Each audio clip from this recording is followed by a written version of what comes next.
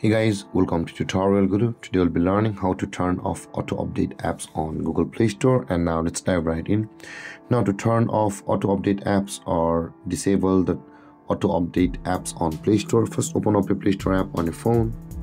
And after opening your Play Store app, guys, on this interface at the top right corner of the screen, you can see a profile picture icon available for us. Tap on your profile picture icon at the top right corner of the screen, and this kind of interface will appear where you can see the settings option available for us. Just above the help and feedback, tap on settings and you'll land over here where you can see the second option here. It says the network preferences. Tap on the network preferences option over here, and these three options will pop out where it says the auto update apps.